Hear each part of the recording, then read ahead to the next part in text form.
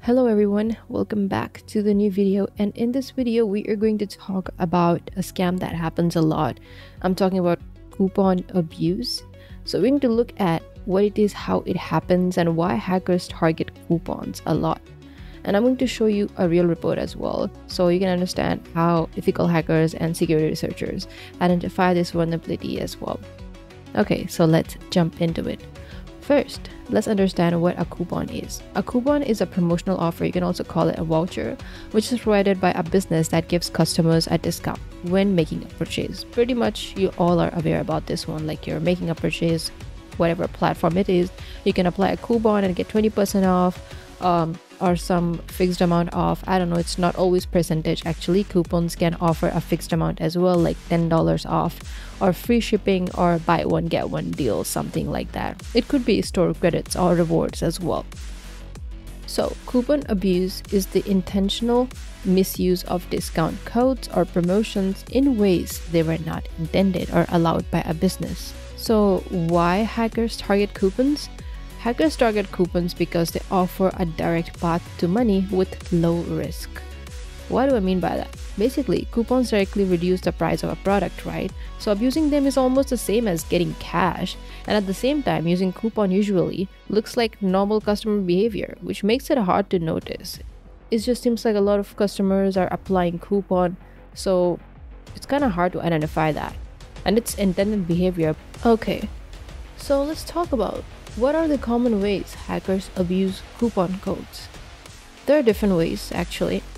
So first one is guessable coupon codes. Some coupon codes are created using simple or predictable patterns like common words or numbers. For example, a company runs a seasonal sale using codes like winter 10, winter 20, and winter 30. But you can see the pattern here. Every coupon code is starting with winter. So a hacker discovers that these codes follow a pattern. After finding one valid code, they realize others likely exist.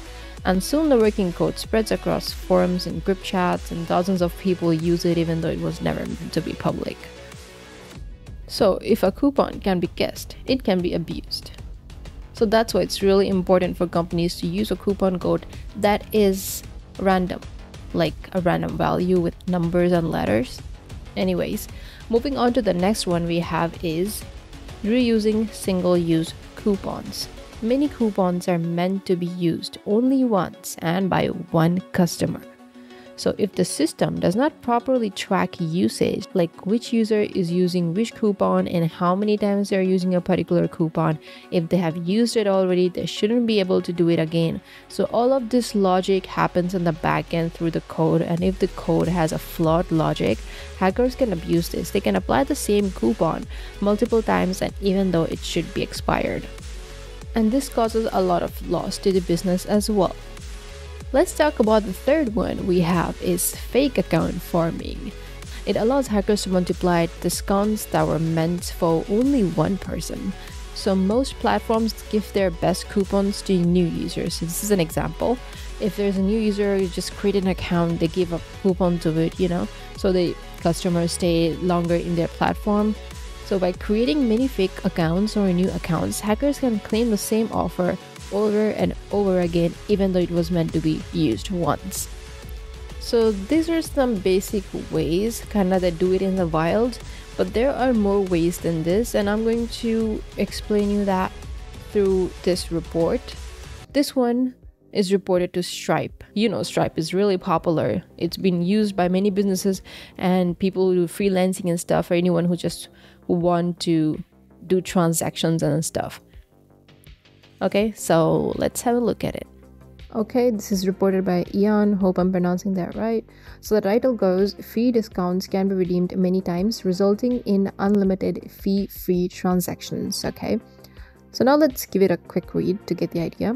Hi there, first up, I'm an actual Stripe customer using Stripe for my real business, so I used my actual Stripe account to test this. I realize it's not ideal, but hope you understand given the unique scenario. I was recently offered a fee discount of $20,000 on Stripe transactions. Stripe support applied the offer to my account. Okay, so what is this? So if you're not aware of this, basically when you do a transaction on Stripe, they will get a fixed amount out of your transaction. So it's a small Stripe fee. Okay, so basically Stripe offered him a free discount of $20,000. It means if he make more Stripe transactions, he doesn't have to pay the fee. It will be covered up to $20,000. So that's really good one. Okay, so Stripe support applied the offer to my account, and I was shown a prompt to accept the fee discount in my dashboard. I decided I should try to look for race condition in this acceptance. So basically, race condition is a vulnerability where you perform multiple action at the same time and see how the backend reacts. So most of the cases, the backend will get confused and do an intended action. So I have created a dedicated video on race condition. You can check it out from the I button. You're gonna learn a lot from that. Okay, now let's move on to this. So I use Burp Turbo Intruder to raise the request that accepts the fee discount, and this is the path of the request. So basically what he's trying to do is trying to send multiple acceptance requests to the server. Acceptance of fee discount offer. It seems a raise was not even needed though, so I called it 30 times and 30 fee discounts were immediately applied to my account. As a result, I now have $600,000 of fee-free processing applied to my account. Isn't that crazy? He sent 30 requests to accept the discount offer. So basically accepting it 30 times. And if you multiply 30 with $20,000, you will get $600,000, and he was able to claim it to his account. And this is really crazy.